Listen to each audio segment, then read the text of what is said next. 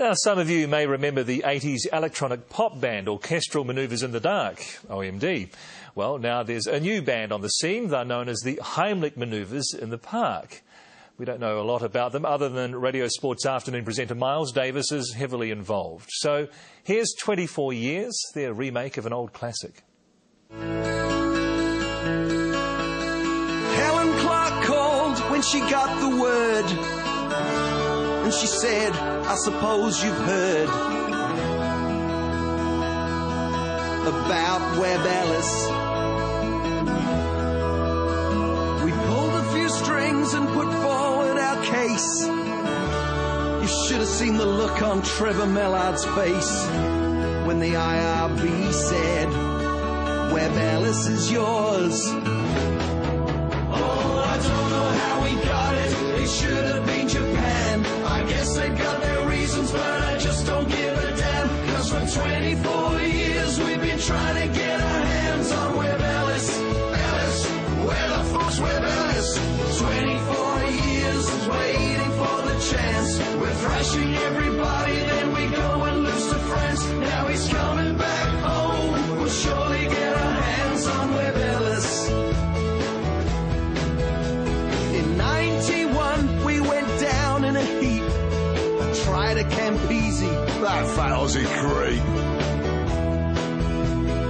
Oh, Webb Ellis was gone. In 95 we saw Jonah smash Cat, but a burger from Susie put an end to all that.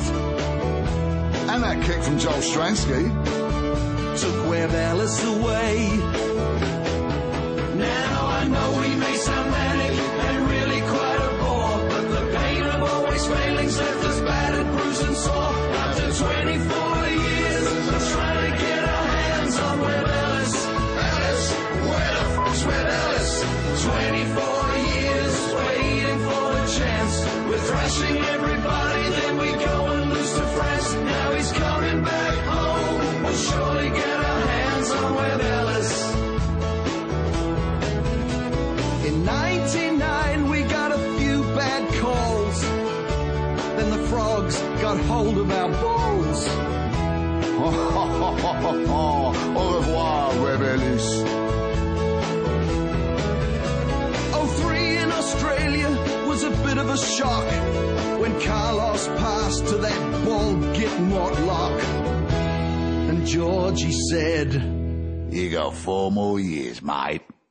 And then we had 07, how it turned into a farce when that blind Bobby bastard couldn't see that forward pass. Then been 24 years and we still haven't seen Webb Ellis. Ellis, where the fuck's Webb Ellis?